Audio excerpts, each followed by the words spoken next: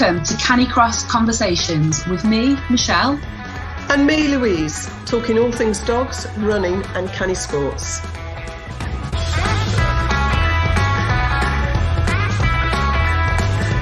This episode is sponsored by the Get Stronger, Run a Faster 5K course. It's great for canicrossers and runners to improve their 5K time and keep up with their dogs.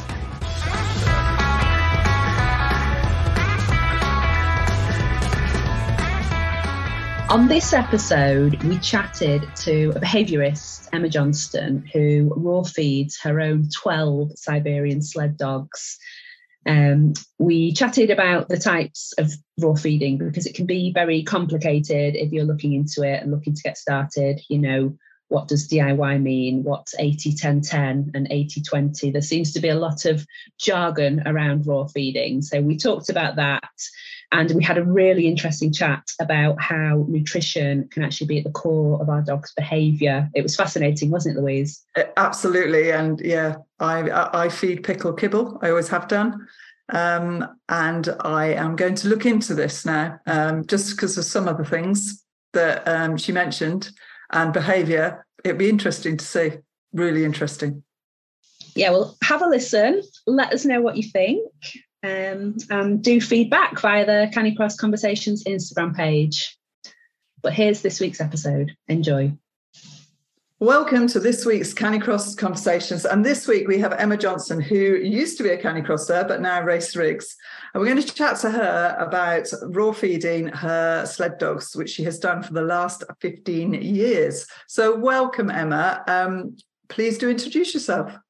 Yeah, hi. Thanks ever so much for having me on. So as you said, my name's Emma Johnston. A little bit about me sort of on a personal level. I won't bore you with it too much because I'm pretty sure you're more interested in my dogs, to be honest. But in my personal life, I'm actually a qualified behaviourist and have been for the last 15 years. And in my even more personal life, I breed, race and show working Siberian sled dogs. So I currently live with 12. Wow. I bred a little couple of years ago and decided to keep them all. So there was 4. So I can tell you my gin bill went up by about 10-fold during raising those puppies. Even though I've done this job for 15 years, it almost brought me to my knees raising the 4 of them. Are they a popular breed?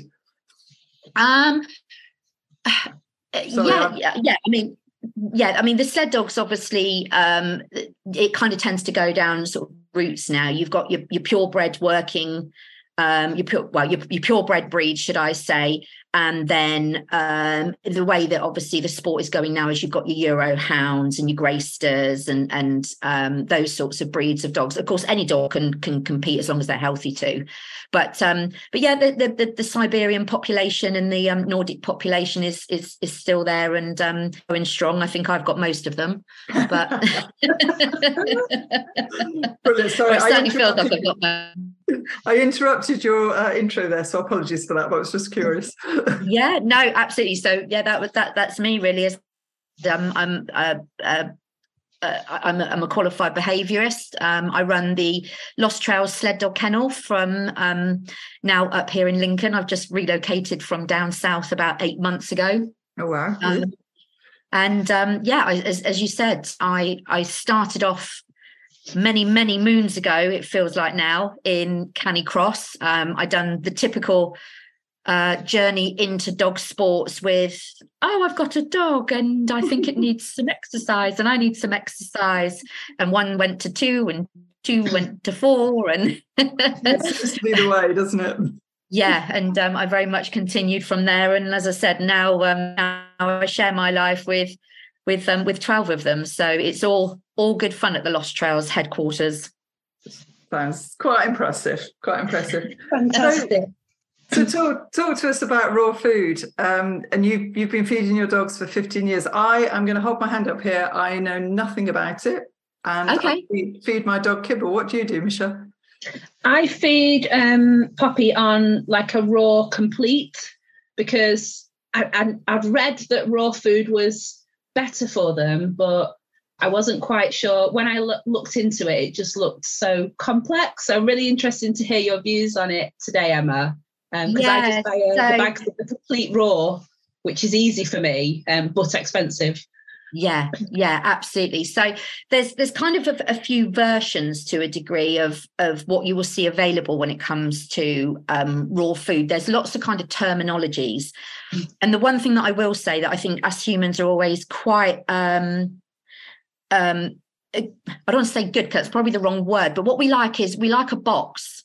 So we like a right. So what do you feed? And because if you feed it, and my dog's obviously going to do great on it. So we almost like to almost put everything into a box all the time of what works. Do you know what I mean? If somebody's doing well, for example, with a dog, everyone's like, oh my God, what do you feed? And there's so many sort of factors when it comes to feeding. Now, as you said, when you look out on the internet or have a look around, there's a couple of versions that you might hear.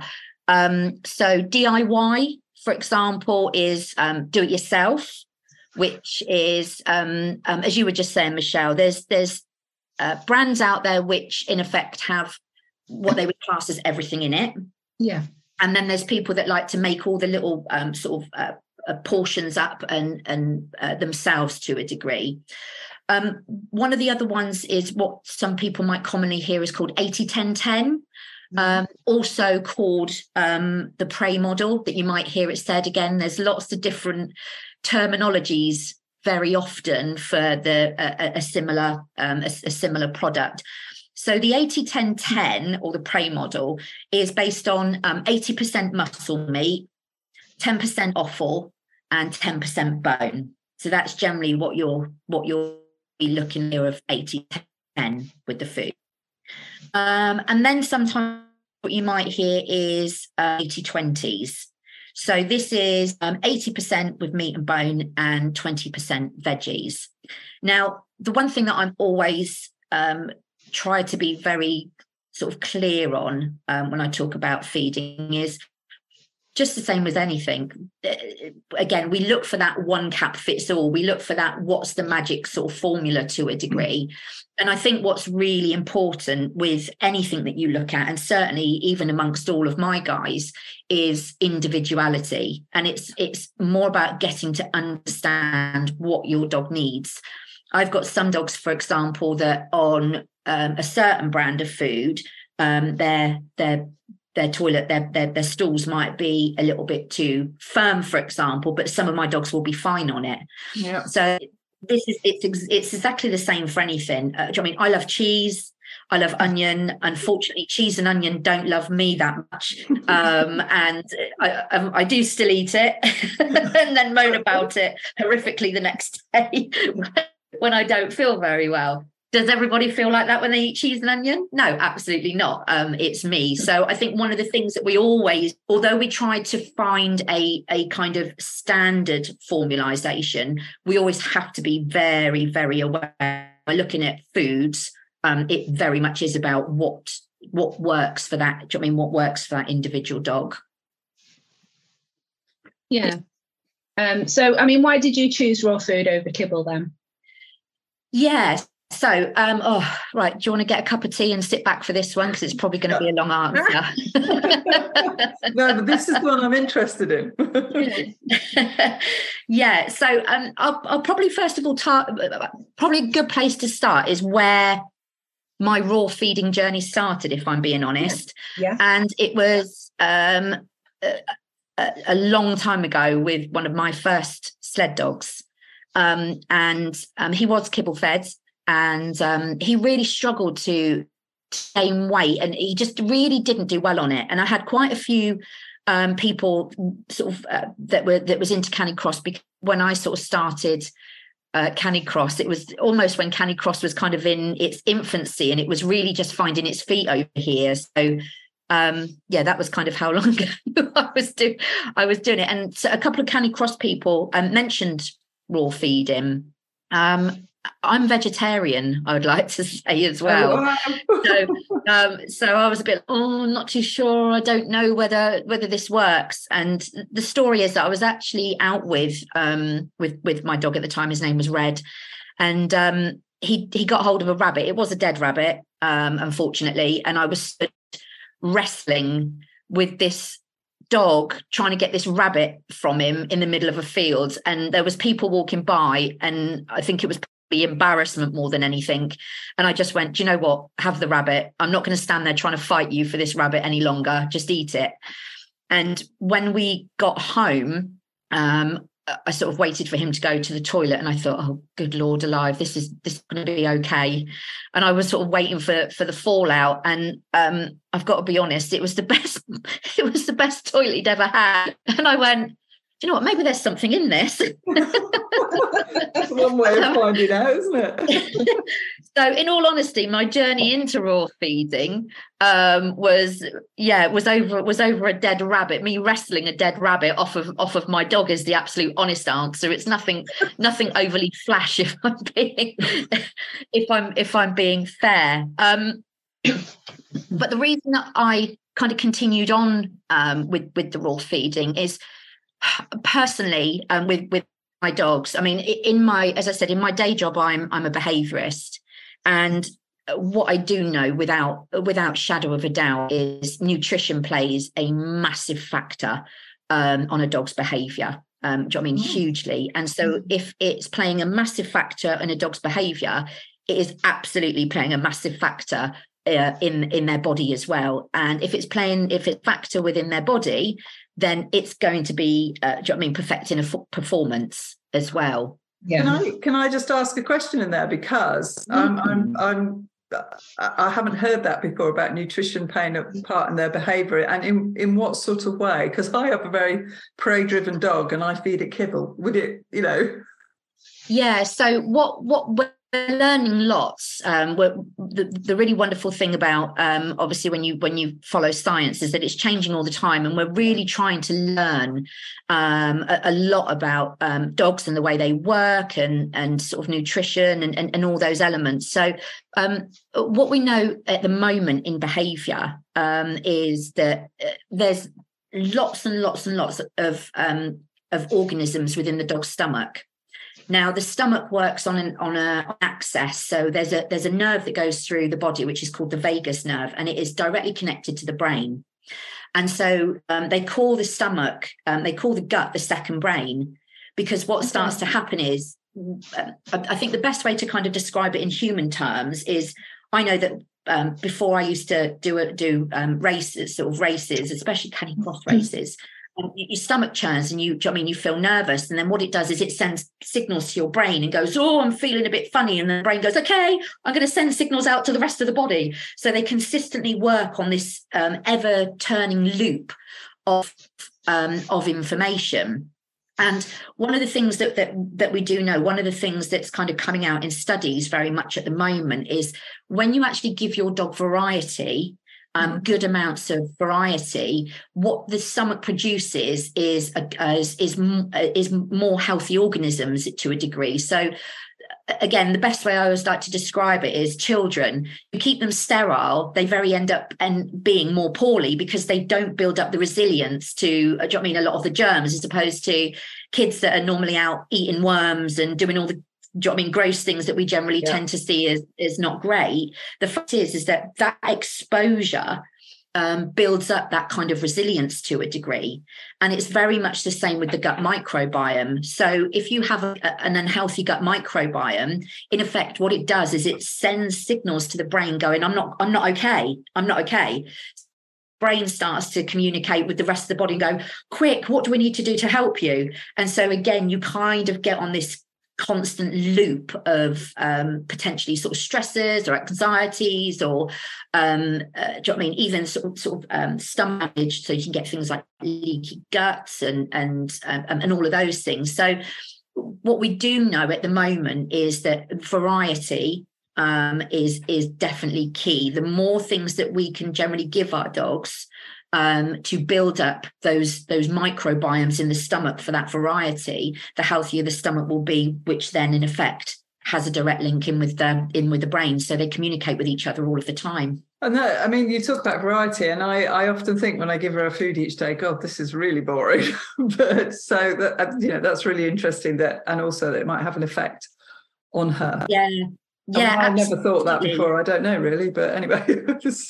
Yeah, I always try to. The thing that again, there's been a lot of study done with regards to how sort of wild free roaming dogs eat, and the studies that were done. I can't remember the figures exactly, because when I looked at them, it was probably about 3 years ago. But from memory, when they actually observed what wild dogs ate, it was up to 44 different varieties of food. Wow. So it was a huge amount that I mean, all in obviously different portions, because what we know is that sort of very rarely now do they turn to predation. So dogs have generally become kind of scavengers. So whatever's around in it would generally be what they eat. So what's chucked out, if there's a carcass around. So the variety that they actually have is huge. And as you quite rightly said, Louise, I always try to liken it to coming down for breakfast and somebody's made you Weetabix. Other brands are available. Coming out, coming out and having lunch and having Weetabix, and then going to bed and having Weetabix, and there's only sort of so much that you can get from that. If your dog's consistently getting the same thing day in and day out, we're really limiting how much gut microbiome they make. And from the studies that have been done, that kind of limited access to variety produces less healthy gut microbiomes to kind of interact with each other and produce a healthy gut. But is kibble, sorry, Michelle, is kibble really that bad? I mean, I don't know if you know, I know it's your personal choice, but is it? Yeah. Yes, it is. Did you just say? No, sorry, I thought Michelle was going to say something. Sorry, no, it wasn't. Yes, it's horrendous.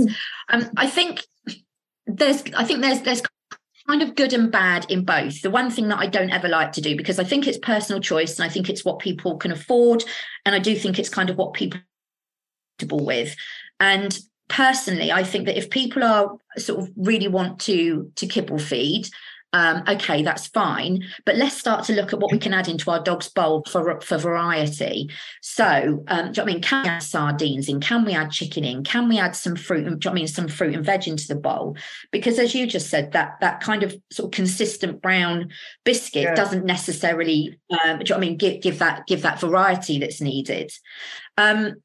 With kibble, a few of the things that I think it is important to make sort of people aware of is how it's labelled can actually be quite misleading at times. So very often you will see on the back of packets that it's got 60% fresh meat, for example. But that was before the kibble was cooked. So actually, by the time the kibble is cooked, it might drop down to something like 5 to 10%, for example. And this, I'm just plucking these percentages out of the air, do you know what I mean, as an example. But what we do know, even with human food, is that when you cook it at high temperatures, really high temperatures, it tends to lose a lot of the naturally bioavailable nutrients. Yeah.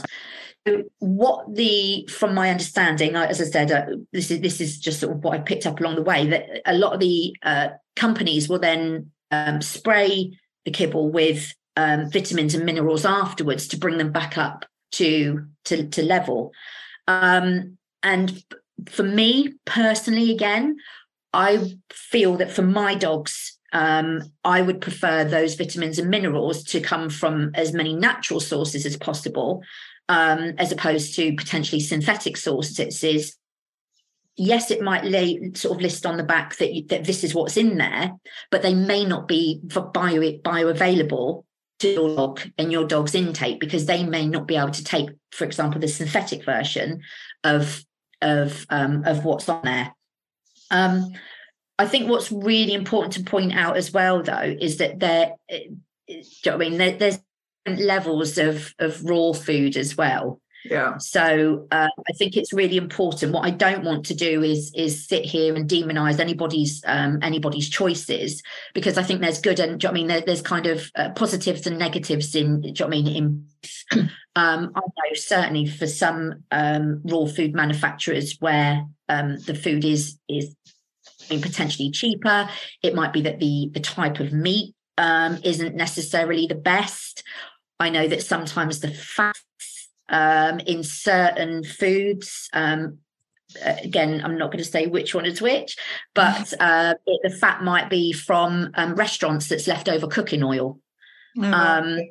Yeah, so there's a lot to read into, and with regards to what things can be labelled as, it's a bit of a minefield with regards to what is allowed to be said and what actually is, if that makes sense. So for me personally, the reason that I kind of went down the raw versus kibble route is I love that variety. My puppies were raised right from mum's milk straight onto raw food.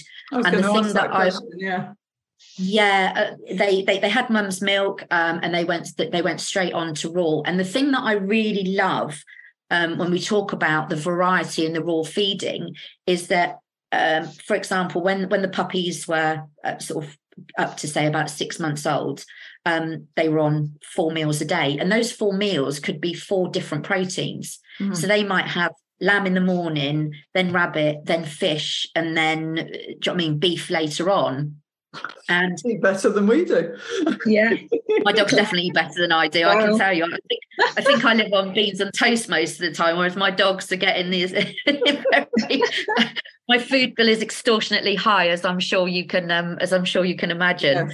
Yes, but the one thing that I do always sort of like to point out, if I'm being honest, to certainly clients and anybody even sort of talking on just a personal level, is that my one question is, with a lot of kibble, if you was to change brands or keep switching it, your dog would very often get an upset stomach from that. So we know that we're told to introduce kibbles more gradually and that you need to do it over the space of a few weeks. But with raw, I can give 4 different proteins. I mean, 4 different proteins a day, and yeah, I've got minimal poo. I'm going to be honest, coming out the other end, because they take a lot. I mean, they take that sort of nutrients out of it, so they get a lot more out of that food because there's a lot less coming through the other end. When people tend to feed certainly the more sort of cheaper brands of kibble as well, that tend to be more fillers. Sometimes it looks like, that the horses pooed, if I'm being honest. They're massive, and I think you're literally paying to put it in one end and for it to come through the other. So it's it's not necessarily a nice topic to talk about, but I think it actually tells you an awful lot when what you get out is non-smelly, small, and do you know what I mean? And yeah, I mean, I personally, I've been on stakeout lines where I've been waiting to run, and I've almost been knocked out by the dog, sort of 3 stakeouts down from the smell from going to the toilet. That'd be honestly, then. Whereas with my guys, as I said, it's very small, very minimal.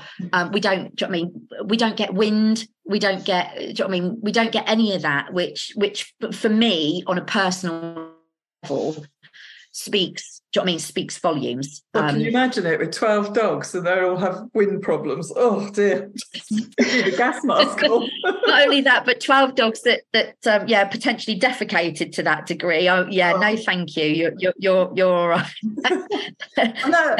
That's the first thing I heard about it. That that the sort of the poo is less and they're taking more nutrients on, but. Yeah. And the coat difference. Do you know what I mean? That I've personally that I've witnessed with my dogs is, do you know what I mean, phenomenal. I wouldn't ever personally go back. Do you know what I mean? Not at all. If I had a dog that didn't want to eat it and that wanted to, do you know what I mean, that genuinely wanted to be on kibble, do you know what I mean? Absolutely fine. Again, we have to look at do you know what I mean, dogs as an individual. We also have to look at what people, do you know what I mean, what people can do and what people can afford and what people's lifestyles are. The really nice thing about the kind of raw feeding nowadays is that there's a lot of companies out there where the standards for how they're processing this food is ridiculously high. Do you know what I mean? It's really, really good. I know that a lot of people sometimes get a backlash from veterinary professions about feeding and about the bacteria, etc. But again, it's standard hygiene, the same as if you were if you ate raw meat yourself. Wash the dog's bowls up, wash your hands up. In all honesty, I know that there was some years ago a salmonella outbreak within kibble. So I think what's also really important to highlight is that there is dangers in both. Neither are perfectly safe, and neither are ridiculously unhealthy or dangerous. Do you know what I mean? Kibble isn't completely safe, and we know that raw food isn't going to be completely safe from sort of germs and bacteria if you don't treat it right. But to have this kind of one's perfectly safe and the other one isn't, I don't think it's fair. I think people should be able to make a choice, and I think people should be able to make a choice based on informed decisions rather than scaremongering. And I think that's what I don't like a lot of the time, is the scaremongering that goes with it. If people do all of their research and go, do you know what, I really don't think it's for me. Do you know what I mean? I know somebody who's got dogs that if you put raw meat in their bowl, they'd look at it like, what the heck is that? And they wouldn't know what to do. Do you know what I mean? They wouldn't know what to do with it. And you go, okay, that, do you know what I mean? Again, that's down to that dog's personal choice. So this isn't about sort of demonizing. This is about just making sure that we're having good, honest, open conversations so that people can actually then make good, informed choices about what's right for them and about what's right for their dogs.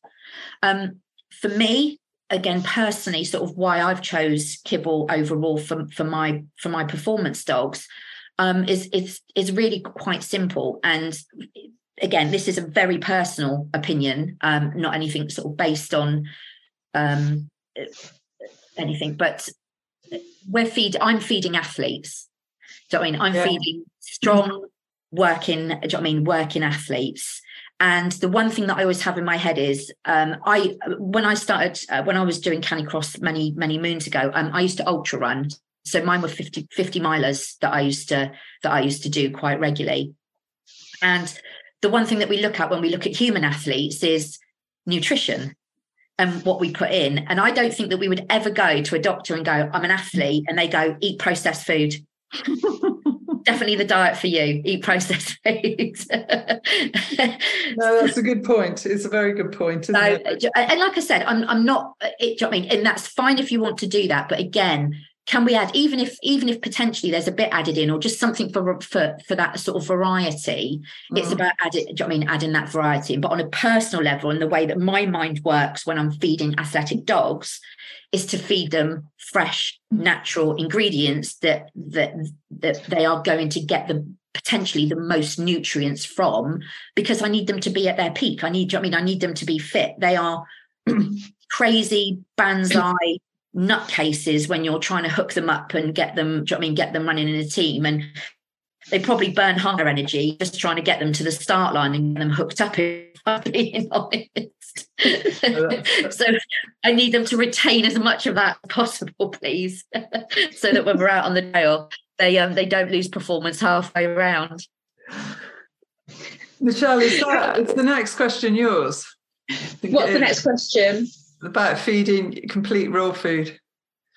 And because I feed a complete. So I mean, the thing that confused me most about when I was looking into raw food was how I what kind of vegetables and how I add the bone content to the food. I mean, what does a general day's feeding look like for you, for your dogs?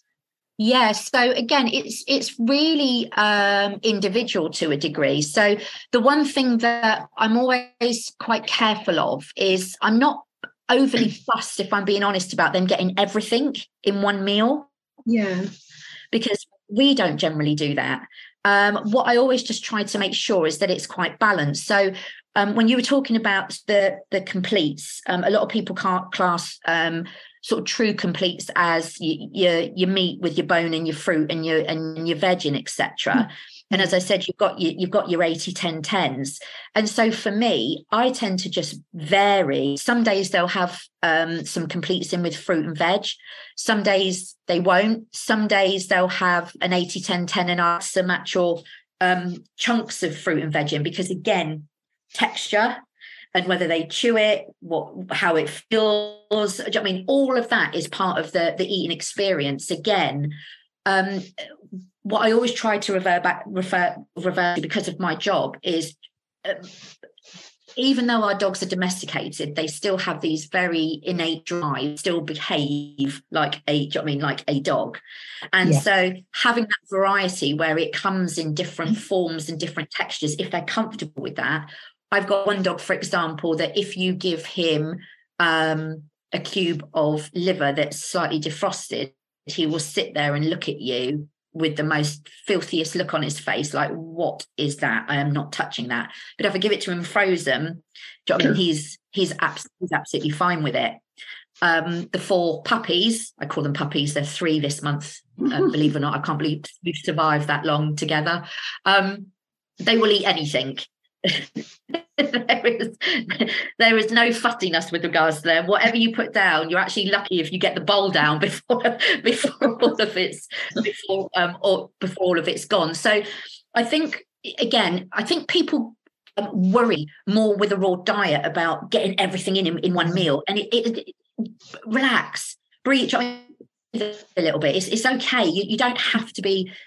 Do you know what I mean? Oh my God, I've got to get everything into this bowl. Some days, do you know what I mean? I'll add eggs in. Some days I'll put some other bits in. What I try to do is I try to have a look at what I'm feeding. I always try and keep tabs on what I'm feeding, and I always try and level it out and balance it up. Some days they have fruit and veg, some they won't. Some days it'll be an 80-10-10. Some days I'll just do you know what I mean, a bit of a DIY together. As long as over that week it's starting to level itself. I mean, it's starting to level itself out, and that's all I want to know, is that they're getting that good, healthy variety within their meals. So, like you said, you can get your completes that have got that in with them, but they can still have that, but in a different format.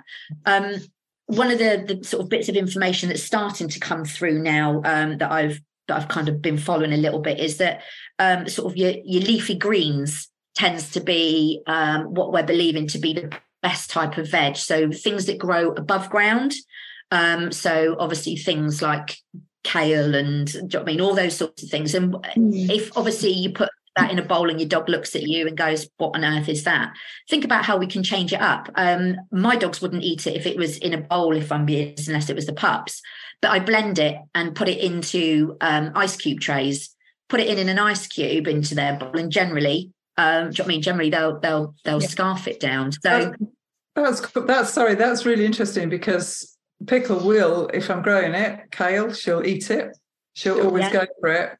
And also when we're in the fields, when the cabbage is about, she loves that and will go for it as well. But doesn't that make them smelly? Because that's what I assume it always is when... No. Everybody always tends, I think we tend to think about human digestion far too commonly with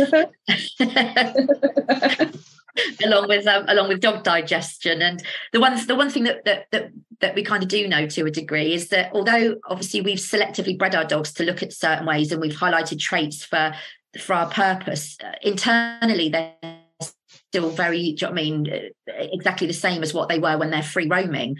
Yes. So this is why it's always really important, I think, to look back at, do you know what I mean, what do they do originally?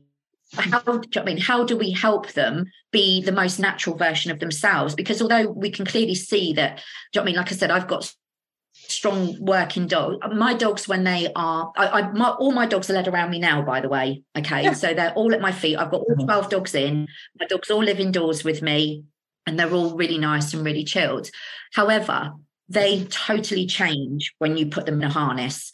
They become, Derek, one of my dogs, is the quietest.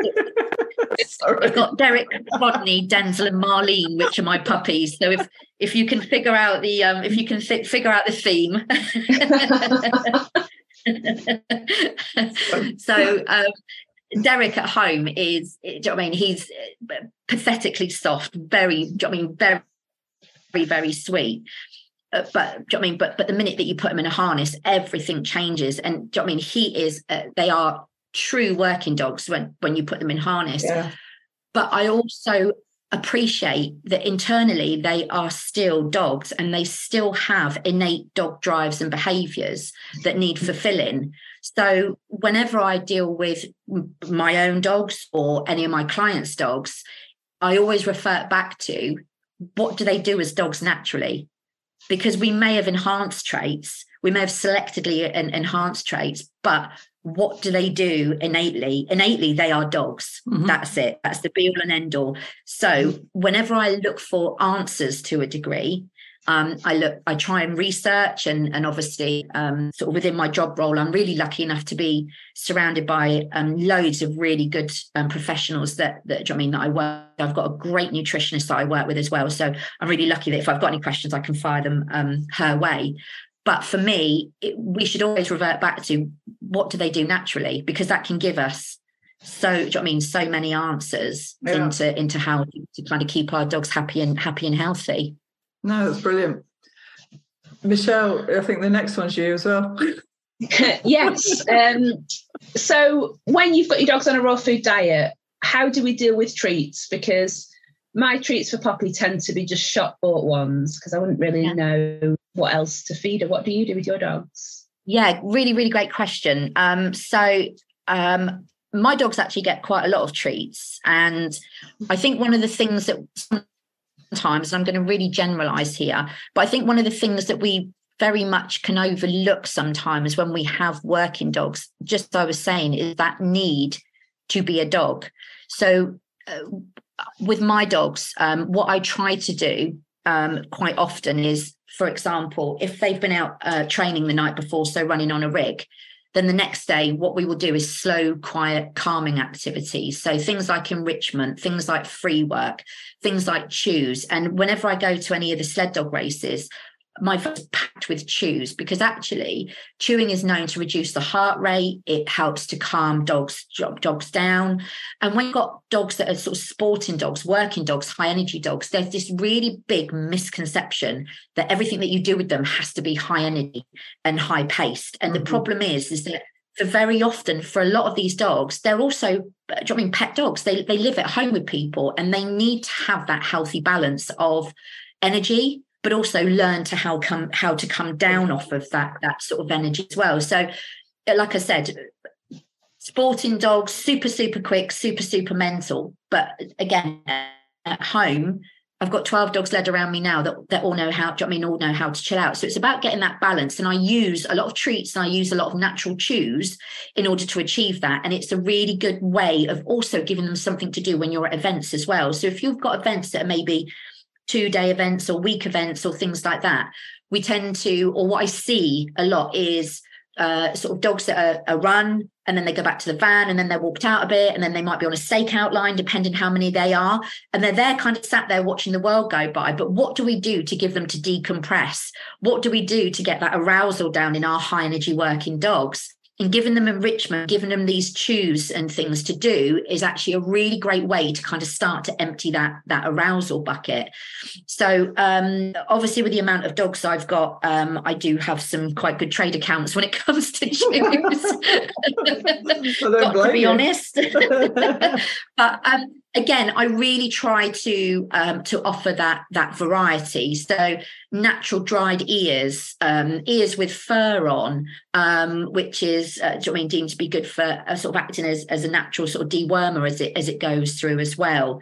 Different proteins, so it might be lamb's ears, rabbit's ears, pizzles.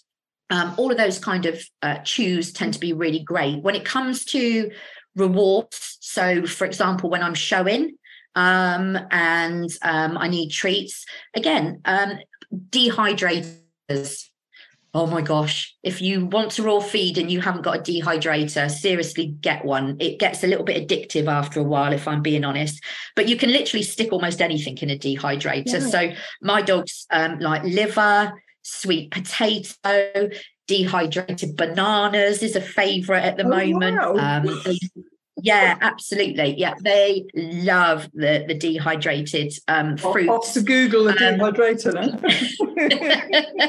You'll hate me for this afterwards. Yeah. Oh my God, what by the sound of it. So this is the first I've heard of one of these as well.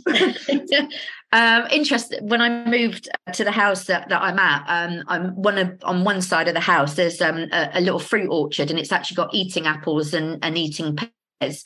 And the fruits, the trees were laden this year with apples. I mean, so many I just didn't know what to do with. And then, oh, you idiot. So I cored the apples, sliced them into rings and dehydrated them. And again, the dogs would eat them raw as well. Take the seeds out, because too many of them can obviously cause dogs problems, it's said. But again, they sometimes had them completely sort of naturally as a raw format, but you can change the textures of lots of different foods as well through dehydrating, giving them to them raw. Again, it can be great. You can grate apple. So if you're doing certain things with them, like very often if I go on a slow dog walk, for example, so if we've had a day of really busy activity, and when I want to go out with them, I want to again reduce that arousal bucket, I do a lot of what's called treat searches and sniffaris, and you can grate apple and all sorts of things that's do you know what I mean, that's really, really, and it's those textures. We can give so many different textures all with the same food. Yeah. So when it comes to treats, like I said, look at dehydrating. There's loads of things that you can dehydrate. And when it comes to sort of treats with regards to chews, again, there are so many natural treats out there now, and I think they get massively overlooked a lot of the time, and they can be really beneficial in in environments where it's quite high energy, like I said, race sites where you've got lots of dogs barking and getting overexcited, but also for that decompression time and chilling out at home as well. We need to get a good balance with high energy working dogs. It's not about exhausting them, it's about fulfilling needs and then combating that with calmer, slower behaviours, because otherwise, if you keep feeding adrenaline into adrenaline, you're just going to end up with a dog that's climbing the walls all the time. Yeah, no, that's really interesting, actually. Yeah. So, quick question. Go for it. It won't be a quick question, this, I can see this. It might be a quick question, but it might be a long answer. Yeah, that's what I meant. So if I wanted to change pickle from kibble to raw, how would I go about? Yeah, well, I suppose, how would I go about that? And do I do that over a period? Although you did say earlier that I could just do it, I suppose. But would you mix a bit of both together? Yeah, so I've known people do it both ways, if I'm being honest. I've known people just go straight for the switch. But what they normally recommend if you're looking at starting a raw diet is to start on a single protein for a little while. And then after so many days, add another protein in. And the reason being is that it's just a good way that should your dog not tolerate a certain protein, you can find out what it is. Because obviously if you go in all guns blazing and start to give loads of different proteins and there's a bit of an upset tummy from it, it's much harder to figure out what's going on. People that who kibble feed that have put a little bit in each. There was this really bizarre thing a while ago that was going around, and I certainly got told it, if I'm being honest, by a vet. And when I questioned it, I didn't get much of an answer. But it was like, oh my God, you can't feed kibble and raw together because they digest at different rates. And I was like, I was like, well, I'm pretty sure the meals I eat don't all digest at the same rate. So I'm not too sure what's going on there. So when we look at dogs, some of the fittest dogs in the world. So you look at a lot of the dogs that run the Yukon Quest and the Iditarod, which are 1,000-mile sled dog races. You have got athletes, and they feed a combination of both because they need to get, to get the calorie count in and all the rest of it. So there used to be that sort of information going around, and certainly on a personal, again, like I said, I'm not a nutritionist. I do need to make that very, very clear, but I've not seen anything. And in fact, with some of the talks that I've done with some of the leading nutritionists and specialists, they've said sort of the same thing. Do you know what? We'd rather actually see people just add a bit in, even because it's that variety, even if they want to continue doing kibble. So I can only presume by statements like that there isn't an issue. So, like I said, I've seen people do it two ways. I've seen people go, right, we're just going to stop and switch straight over, and I've seen people kind of do the gradual process really. But what I would say is do start with a single protein, because then if your dog does not react well to something, you can go, I've got a friend whose dog can tolerate everything bar lamb. So every time the dog has lamb, do you know what I mean, it just doesn't agree. So she knows just to avoid lamb, and the dog's absolutely fine with everything else. Like I said, same as us. There isn't a one cap fits all solution to what dogs can eat and what dogs can tolerate, same as humans. So slowly introduce your proteins in, and if there is an issue, take it back out, maybe try it again later. And if after a few times you're kind of getting the same results, then maybe it's just not a protein that should suit your particular dog. No, that's fascinating, and we could go on with that for ages, but we have some questions from our listeners. Okay. We'd like to ask. So I don't know if you want to go first, Michelle. Yes, we do. This feeds in quite nicely, actually, to what we were just talking about. So we've got a question from Canicross with Honey that says, I feed raw and would love to know what's the best alternative or substitute when travelling. And you've just suggested, of course, that we can mix it up a little bit if it is too difficult. What would you recommend there? What do you do personally? Yeah, so one of the things that I would say is that if you are kind of traveling abroad, there's normally a really good community of other people around. So I always like to try and liken it to our food, where you would look for restaurants and you would look for places to eat. So with regards to alternatives, plan. And it is, do you know what I mean, reach out to the Canicross, to the sled dog, to the sports dog communities when you're going somewhere, and ask if there's somewhere that you can stop off and maybe get some food. Yeah. I know that there's one of the Malamute get-togethers over here recently had a 3-day camp over, and I know that they reached out to a raw food company that actually delivered each day. Wow. Orders to people. There's a lot of people that feed raw, and if you reach to people and go, we're going to be here at this time, can anybody maybe recommend where we can get some from, that might alleviate it. I know that there are some air dried sort of alternatives to a degree, sort of raw air dried alternatives. Mine probably wouldn't eat that. The texture for them isn't sort of what they're used to. But again, it's it's each to their own. But as you were saying, it doesn't mean that you have to kind of go, oh my God, this is the only thing. Do what's right for you personally. For my dogs, I always reach out to wherever I am and try and get the community to rally around. There's raw feeders all over the world, so I'm pretty sure if you reached out on the right pages and said we were here at this point, can anybody help, people would. And that's actually a really good point, isn't it? That's a good one. We've got one from Wayne, who is WB coaching. Is that right, Michelle? Yes, he did a podcast with us recently. Yeah.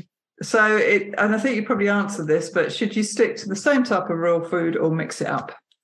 Yeah, so again, that's very much down to the individual dog and what they like. So one of my dogs, one of my old guys, he only likes a certain brand, and he's very finicky. And if you give him anything else, he looks at you in absolute disgust and looks at you as if to say, what, you expect me to eat that? He's very, very, very particular. All the rest, in all honesty, I do mix it up quite a bit. One of the things that to consider with the sort of different raw foods is also about the consistency of it. So different brands of raw foods are mixed through what's called plates, so mincing plates. And so some brands of raw food are very finely minced. So in the blocks, they're almost like a sort of pate to a degree when you put them in the bowl. Other brands tend to be a lot more chunky. You can get brands where, for example, the rabbit mince has got the hair mixed. I mean, they've put the rabbit in, fur in as well, and it's. I know. Sorry, I'm just pulling the face here. I'm not too sure whether I'm a really good dog owner or a really rubbish vegetarian. If I'm when I talk about these things, I remember being at a rally once, and I was round feeding all my dogs, and my hands were kind of covered because I was dishing it out, and somebody just walked around the corner of the van and looked at me and went, "You do really good for a veggie." And I'm like, thanks for that. So for me, absolutely. I mix. Yeah, I mix it up. I do mix it up, even between brands, just because that texture and that consistency. Some of my dogs don't like maybe say the more finer, so I know to mix the brands up and for it to be a bit more chunky for them. If your dog likes all sorts, then brilliant. Again, think that variety in texture as well as variety of food can really bring interest to our dog's feeding. And as we know, we need to get the good nutrients in them to keep them on top of their game. They need that. They need that good that good food. Well, let's just move on to one from Adventures Dogs Unite that asks, should we supplement anything extra our raw foods, such as vitamins or oils? Yeah, so absolutely. I think that you can do. I think I don't really want to advise on what supplements, because that would be very specific to the dog. Yeah. Personally, it depends again on the dog. So salmon oil, I do add in green lip mussel. One of the things that I always try to do is very often, and I'm going to sort of generalize here, and I know this isn't the case for everybody, but we tend to start to add things in when we think we're seeing issues with the dogs potentially, so as they're getting a little bit older. And the one thing that we should really be trying to focus on is prevention rather than when it's happened. So sort of adding these things into our dogs' meals. So I have a powder that I add in. It's a Revive powder for when we're in training, and it's for afterwards. I also have some powders that I add into any water afterwards. I've got to say, again, with regards when I with the raw feeding, my dogs don't drink a massive amount because there's lots of moisture in the water. So when they cross the finish line, they have a bit of water, but they're not massively gulping down loads, because they are consistently getting. I see a lot of people sort of baiting dogs to try and get them to drink beforehand, before runs, which when you're eating a more drier food, I can understand that, because we as people know we're about to go for a run, but our dogs don't go, oh, I need to take on some fluid right now because I'm about to go. And I think one of the things that I do really like about the raw is that they are consistently getting moisture. They're consistently getting do you know what I mean, that sort of water content. I remember a while ago, a client of mine actually changed his dog onto raw, and he phoned me about 3 days later and went, "Is this right that he's just not drinking? He's not drinking?" And I was like, "It's okay." And he was like, "Yeah, but he used to gulp down loads." And like, "No, he's not really drinking." And I said, "Yeah, it's quite normal, because a lot of the sort of a lot of the moisture is in there." So the one thing that I would say, sort of, no matter what you're looking at with sort of supplements, number one, I think it's important to point out that the supplement industry isn't regulated.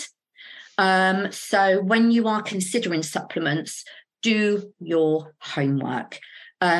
Sort of with regards to, for example, the salmon oil that I buy, you need to try and make sure that it's ethically sourced first and foremost.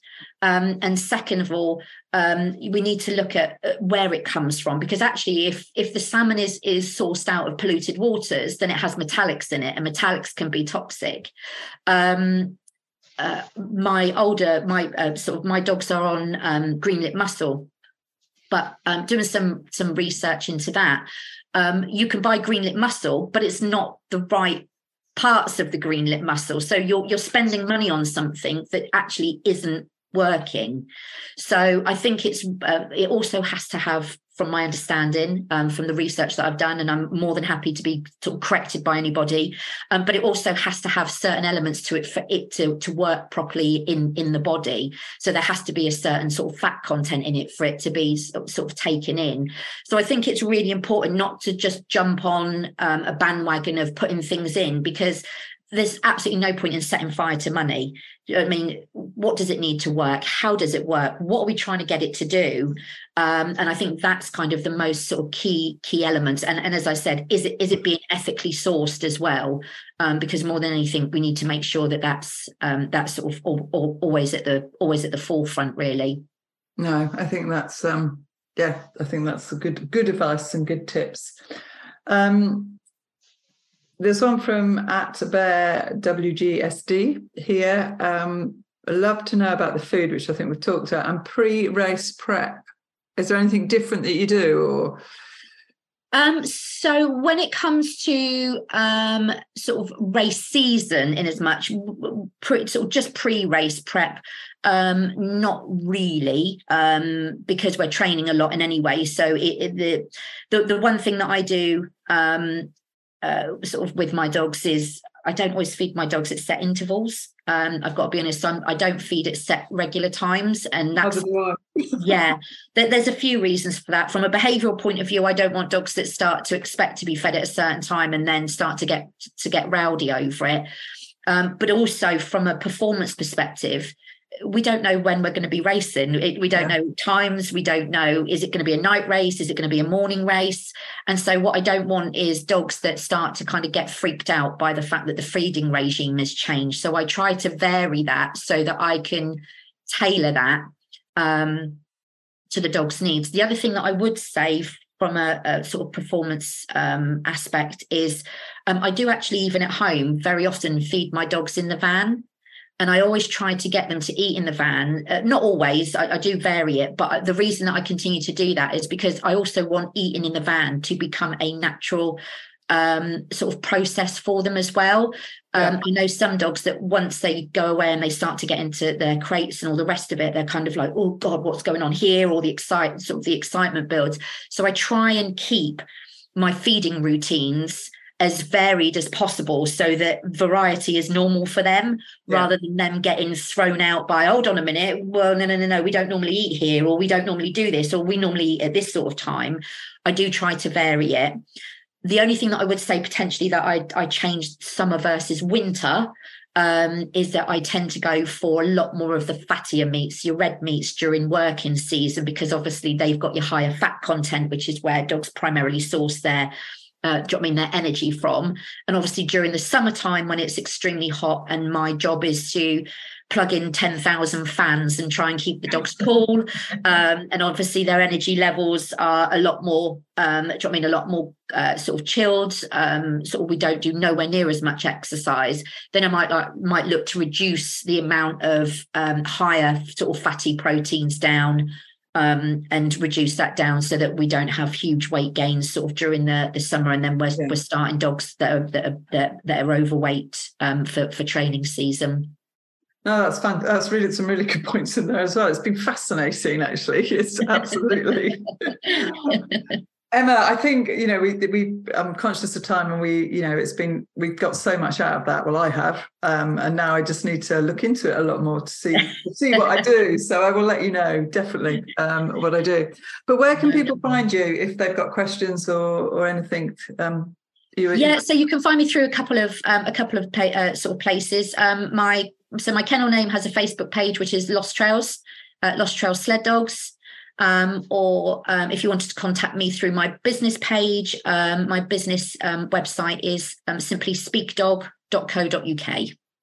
That's brilliant. Thank you. And we'll put that in the show notes as well. No problem at all. Excellent.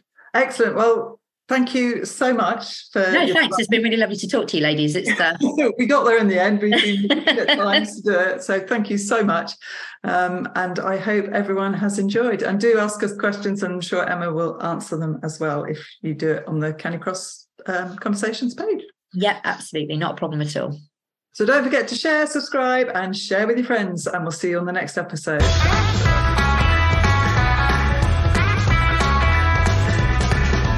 Thank you to our sponsor, Get Stronger, Run a Faster 5K.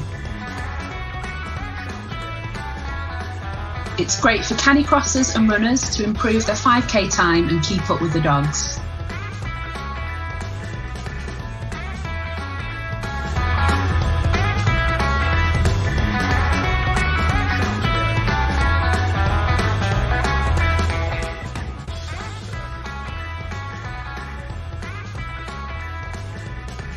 And if you get a moment, please leave us a review. We'll see you next time on Canicross Conversations.